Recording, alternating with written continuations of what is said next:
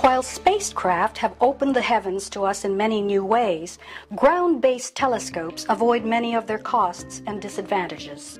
We need ground-based solar telescopes because many of the problems that you face with the sun involve very high resolution, very sharp pictures of the sun, which to do from space would be extremely expensive. The sort of science we need to do to look at the details of the magnetic field on the sun require extremely high resolution, which requires a very large telescope. The cost of putting a very large telescope in space is completely prohibitive. Until recently, such a large telescope was not practical because of blurring by Earth's atmosphere. New adaptive optics technologies let existing ground-based telescopes observe details many times sharper than what was once possible. But to see the smallest fibers of the magnetic field, we need images 33 times sharper than common telescopes can produce, which requires a primary mirror 13 feet in diameter.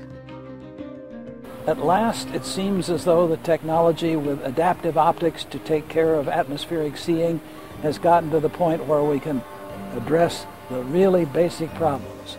The extremely small, violently active magnetic fields that control the temperature of the corona and the solar wind, that produce flares, that produce X-ray emission, and it's now technically within our grasp, and it's best done with a ground-based instrument, typically 4 meters in diameter.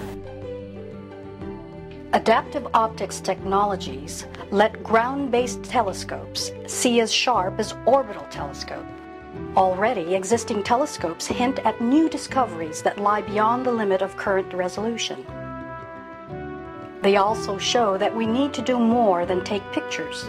We need to make movies. What we've learned maybe over the last 10 or 20 years is that things happen incredibly quickly on the surface of the sun and on a very small scale in terms of kilometres or miles, and we need to be able to track these very quickly in time. We need to be able to see how they change really on timescales maybe of seconds or minutes. Being able to see those changes at fine scales as they develop will be like the difference between barely seeing a hurricane and being able to track its birth, growth, and impact. Ground-based telescopes also play an important role in educating new generations of solar scientists.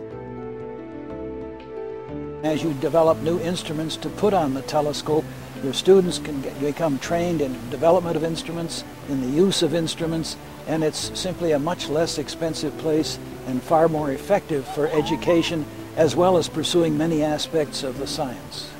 And like students, ground-based observatories can grow and improve over the decades.